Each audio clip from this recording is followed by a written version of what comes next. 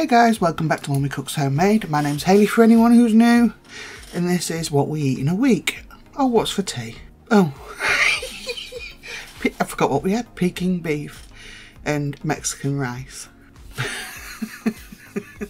This is risotto. Steve's got green beans in the side of his, and it's got bacon and chorizo in. Some scones. Kids want some scones with cream and jam in. You've got to have a quick dinner in there somewhere. Pocket pie. That's Steve's, by the way. Chips and beans. So we have honeyed pork steaks, new potatoes, and rabbit food, essentially. This is the new recipe I made. This is chicken chorizo casserole and crushed new potatoes roasted. This will be on at the end. Homemade fish and chips and mushy peas for those that requested them last time.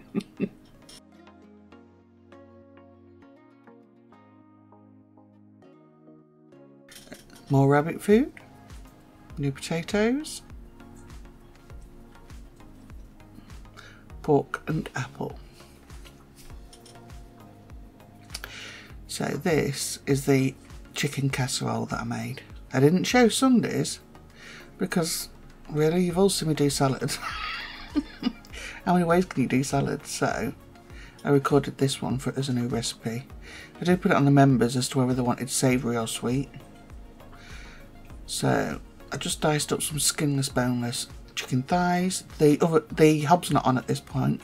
I'm just coating them in some flour. This will help to thicken.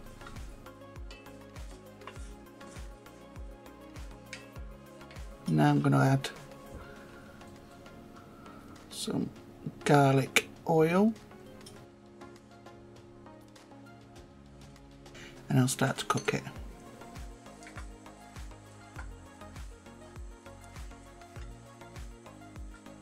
Just want to cook the chicken thighs through. You can of course use chicken breast, but I prefer thighs.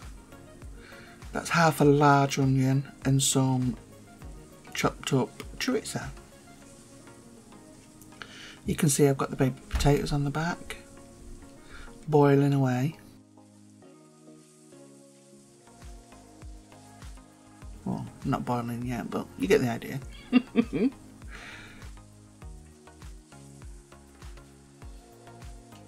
So now, mushrooms, thinly sliced carrots. This took an hour and a half on the hob to cook fully.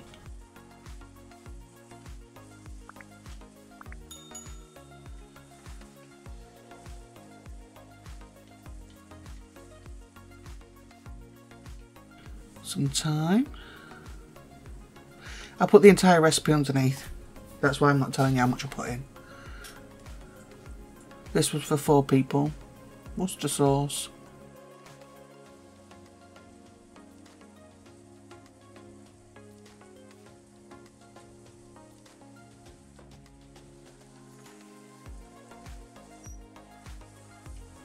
And you know, I'm going to tell you, when the liquid goes in, that's some chicken stock. Bit left at the bottom, so I'll just get that off.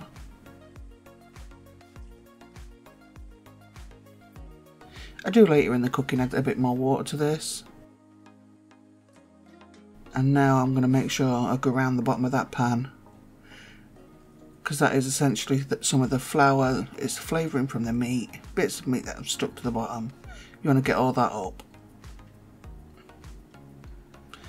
It's all going to thicken up this liquid. So it's been cooking for a little bit.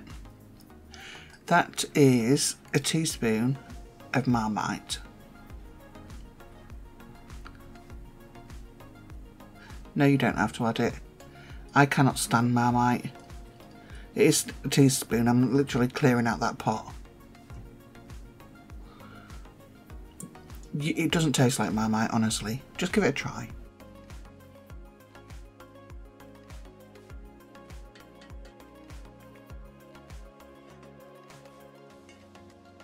So now the potatoes are soft. All I'm doing is pressing gently with a potato masher.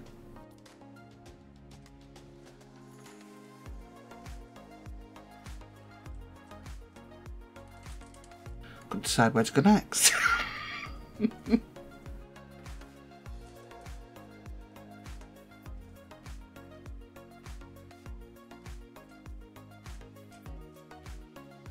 And then some oil on there.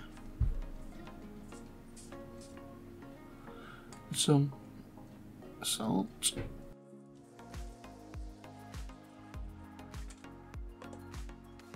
And into the oven to crisp up. It won't take long because it's taking my cooker. Won't take long because they're already cooked through. So I do add a bit more water to this, and I add a couple of tablespoons of chicken granules. See, I'm just scraping the bottom of that pan.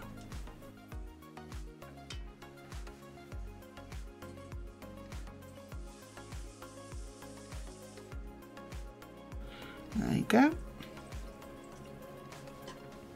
It's about the level you want, so you've got plenty of gravy with it.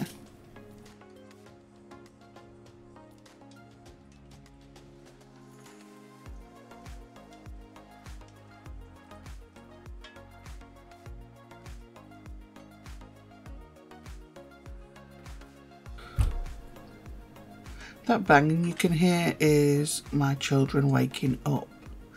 It's early this morning. My kids are in the bedroom next door, and they're flinging their arms and legs about while they're waking up.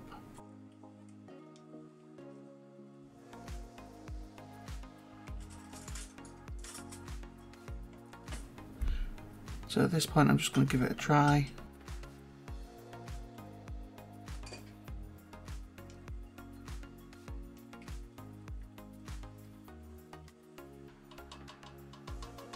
And that's it, dished up. It was as easy as that. You want to add more vegetables, that's absolutely fine. We had this with them crushed potatoes and some crispy bread to dip in that gravy. It was absolutely lovely. Such a simple casserole as well. Just leave it on the hob, stir it now and again. So thank you so much guys for watching. If you like the recipe, please comment down below what you would add to it, if you would add anything, or if you're going to give it a go. So thanks so much for watching. Don't forget to like, comment and subscribe, share if you can, and I'll see you in the next one. Bye.